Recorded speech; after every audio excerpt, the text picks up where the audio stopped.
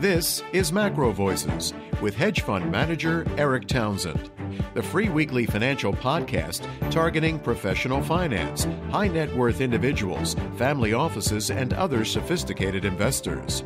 Macro Voices is all about the brightest minds in the world of finance and macroeconomics telling it like it is, bullish or bearish, no holds barred. Now, here are your hosts, Eric Townsend and Patrick Ceresna.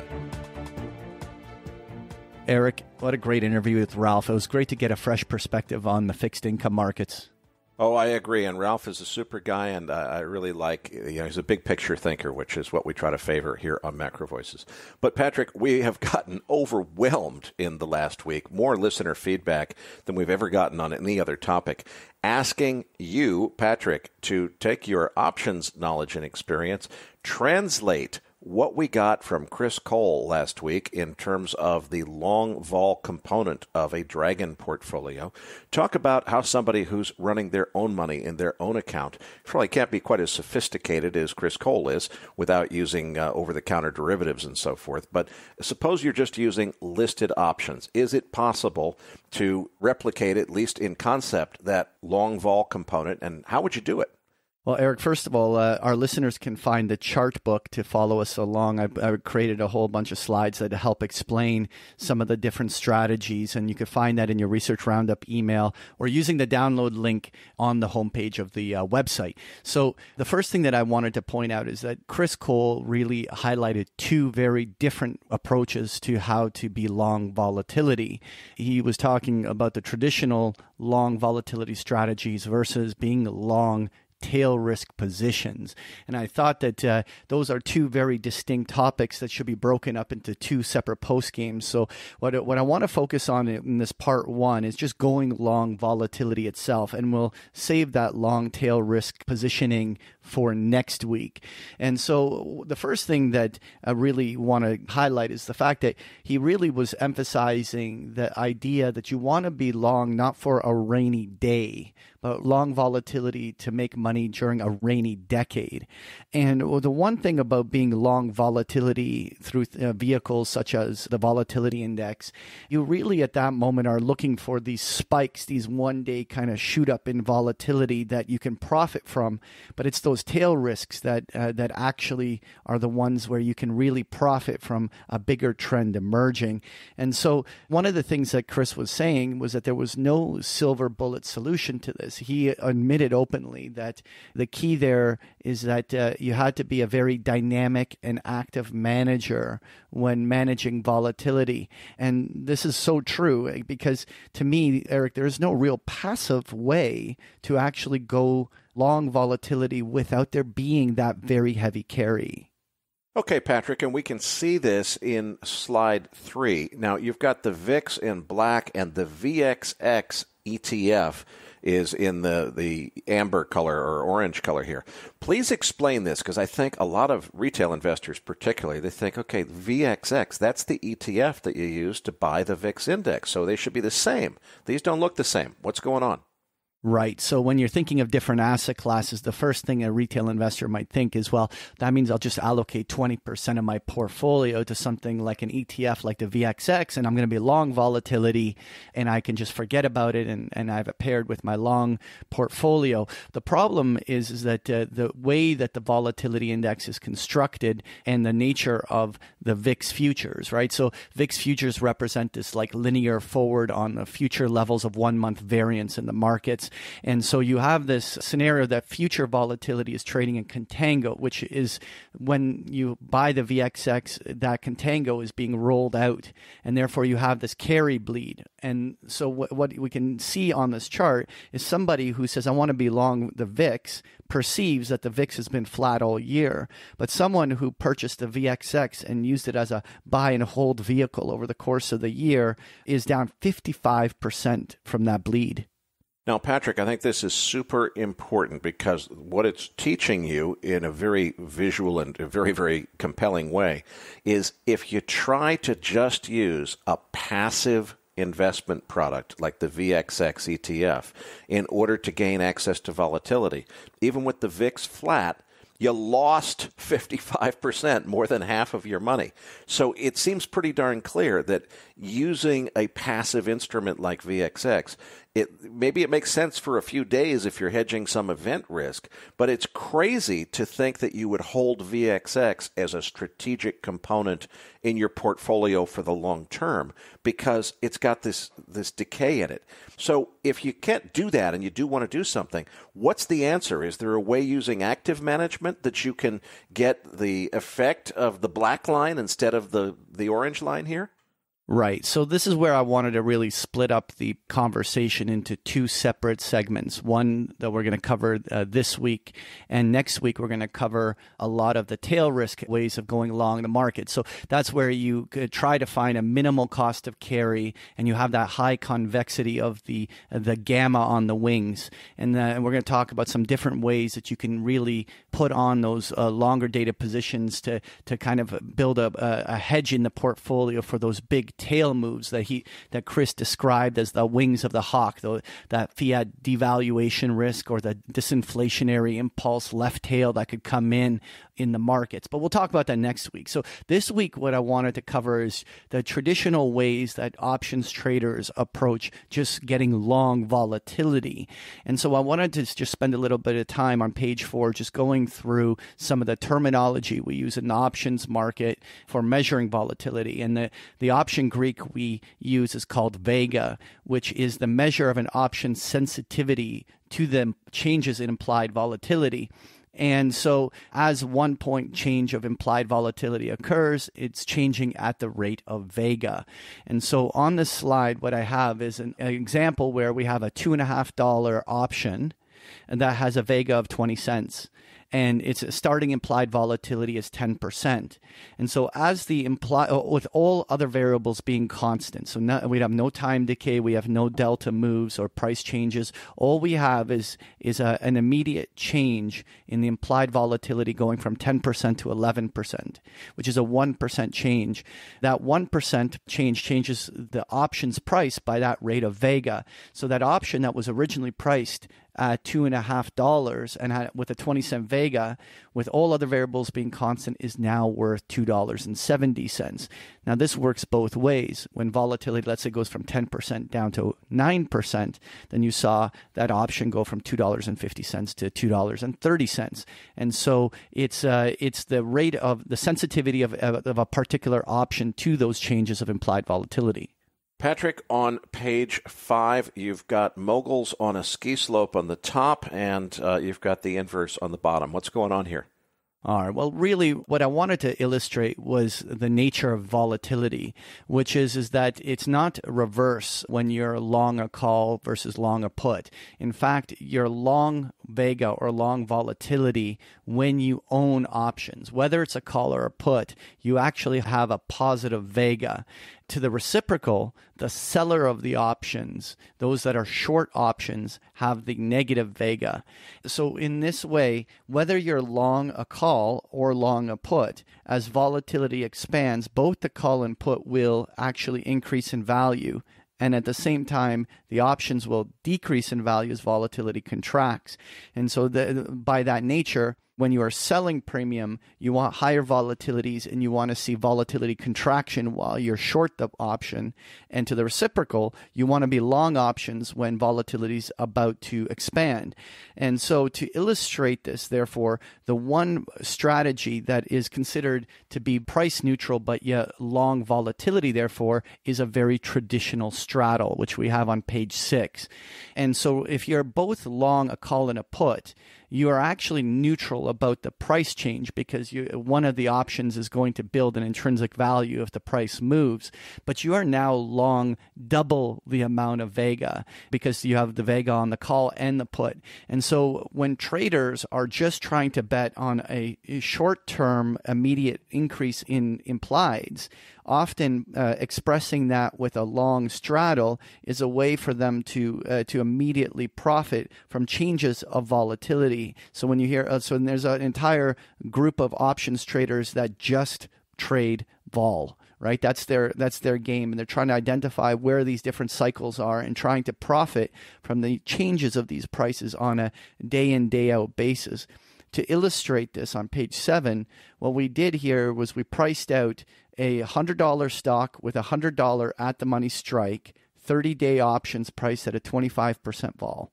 And so the theoretical price in the simulator is that the call option is $2.85 and the put is also $2.85 for a net $5.70 value of a theoretical price of the straddle. And so we wanted to ask, and they're both obviously long Vega, and so we wanted to just see what kind of a return would someone long a straddle gain from a change in the volatility. So what I did here was decayed 1 day of time. So we say you own the straddle and you held it from today till tomorrow, so 1 day of time decay. But the implied volatility over that 1 day rose from 25% up to 30%, so 5 Vega points. And what we can identify is that those options now had a material rise where the straddle is now worth $6.74, a full $1.04 profit. And again, the key here is that there was no change in the stock price, and the amount of time decay was just 1 day. And so that almost 18% return that you gained on the increase in the value of the straddle was purely a Vega move. It was purely an increase in volatility that created that profit. And so when traders are looking at getting long volatility, going into a straddle is one of the ways that they can express that. Okay, Patrick, you've explained how to use an option straddle where you buy both a call and a put option on the same underlying issue at the same time in order to gain access to volatility right now. What if we want to have volatility as a component of the Dragon portfolio? So we want to have it not just for one trade, but on an ongoing basis. How do you carry that out? Well, that's where we want to go back to that interview with Chris, where he was talking about the long straddle having carried positively over the greater part of 70 years and identified that it had a positive performance through the Great Depression as well as a positive performance through the 1970s. And so what is it that Chris Cole's talking about? He clearly isn't putting on a straddle on a short-term bet that volatility will have a quick spike on the overnight session. He's building the straddle as a component that is accompanying the portfolio. So you might, let's say, have a 20% allocation to the S&P 500, and then you might have a certain percentage allocated to S&P straddles that is accompanying that. Now, the most obvious thing that you can see from this chart is the fact that if you carry this straddle to its maturity and the price remains unchanged, there is a huge theta burn, which is the time decay. You're long both a call and a put, and if there's no change in price, you're paying double the premium and watching it time decay to zero. It seems, definitely in a flat market, that is for certain a losing strategy. But this idea of rolling the straddle throughout this period is something that Chris is talking about, and this comes back down to the point that he was saying that he has to be a dynamic and active manager, which is this idea that you need to be able to roll and move that straddle as you're going. So I don't know exactly how Chris did it, but clearly to back test it, he had to have a systematic approach for which way he was managing the straddle through that period. So a way that I could envision that being that you, let's say, are always long a 6 to 9 month straddle, and in the final 3 months of the straddle, whether it's built a positive return or not, you close it and open a new one that's 6 or 9 months out, and you just keep rolling it forward. So one of the interesting things that I'm showing on this chart on page 8 is the fact that your maximum loss only actually occurs at expiration. So as time decay is occurring and the market remains unchanged, the U-shape in that payoff profile starts to gravitate lower. But the key to this idea of rolling the straddle is this idea that the market is not going to stay the same. And as soon as you have any meaningful move higher or lower, you're building some form of an intrinsic value. And because the straddle is not in the portfolio to make money during those very short moves, what you're doing is you're trying to buy that tail, right? Which is that if there's an extraordinary move higher or lower, then the straddle starts to enhance the portfolio in whichever direction it is moving. Okay, Patrick, what we've seen in this post-game segment is how to use an option straddle, which is just one of several different techniques that I know you teach in your options class. But this is, as you said, specifically focused on carrying that vol exposure, not on tail risks, but on the market in general. What can we expect on our next part 2 when we do the post-game segment next week? Right. So next week, the key is to look at a second Greek, which is gamma. So when people hear the word volatility, they immediately assume that you're talking about, therefore, trading vega, which is going long volatility itself. But when we're talking about that allegory of the hawk, what you're talking about is these huge tail risks on both the right and the left of happening. And really, that's the idea. How do you buy or put on some form of an option strategy where if the markets were to have one of these extraordinary moves on either side, how do you create a position that builds huge gamma on one of these big tail moves? And so that in itself is a whole different strategy, and I'm looking forward to talking about it next week.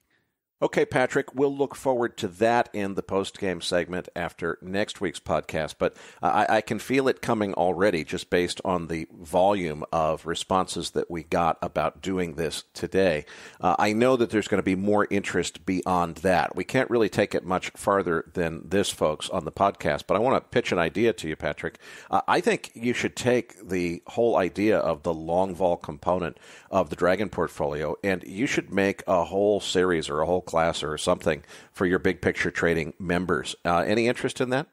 Listen, I'll look forward to getting the feedback from our listeners if there would be an interest in that. But I certainly think it would be an interesting idea to put together a boot camp, because it's great to talk about the theory. But the one thing is that when you go into the live markets and you see the different vol skews and the way that the market is setting up, it's about how do you put the right options together to build some of these compelling strategies. So it's definitely something that we should think about, and I'll announce something next week.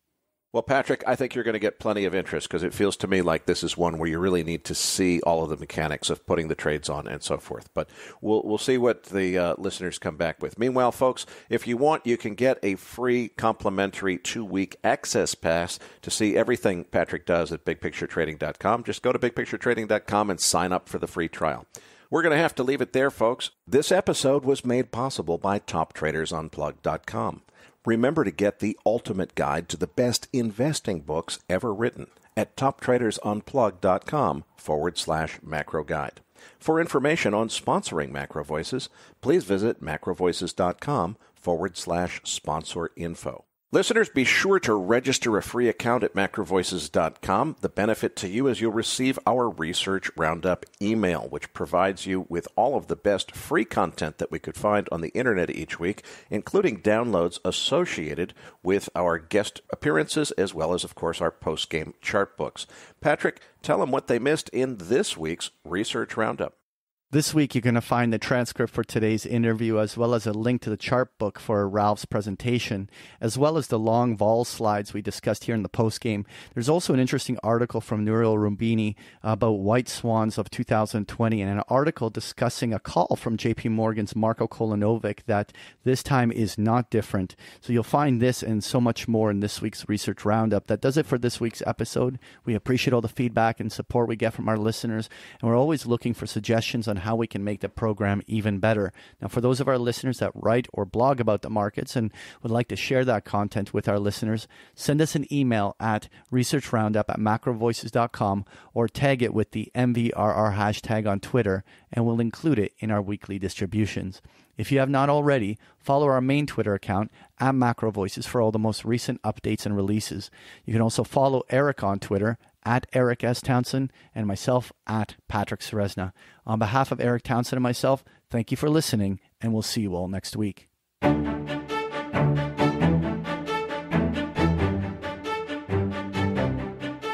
That concludes this edition of Macro Voices. Be sure to tune in each week to hear feature interviews with the brightest minds in finance and macroeconomics. Macro Voices is made possible by sponsorship from BigPictureTrading.com, the Internet's premier source of online education for traders. Please visit BigPictureTrading.com for more information. Please register your free account at macrovoices.com. Once registered, you'll receive our free weekly Research Roundup email containing links to supporting documents from our featured guests and the very best free financial content our volunteer research team could find on the internet each week. You'll also gain access to our free listener discussion forums and research library. And the more registered users we have, the more we'll be able to recruit high-profile feature interview guests for future programs. So please register your free account today at macrovoices.com if you haven't already. You can subscribe to Macro Voices on iTunes to have Macro Voices automatically delivered to your mobile device each week free of charge. You can email questions for the program to mailbag@macrovoices.com, and we'll answer your questions on the air from time to time in our mailbag segment. Macro Voices is presented for informational and entertainment purposes only. The information presented on Macro Voices should not be construed as investment advice. Always consult a licensed investment professional before making investment decisions. The views and opinions expressed on Macro Voices are those of the participants and do not necessarily reflect those of the show's hosts or sponsors. Macro Voices, its producers, sponsors, and hosts Eric Townsend and Patrick Ceresna shall not be liable for losses resulting from investment decisions based on information or viewpoints presented on Macro Voices. Macro Voices is made possible by sponsorship from BigPictureTrading.com and by funding from Fourth Turning Capital Management, LLC.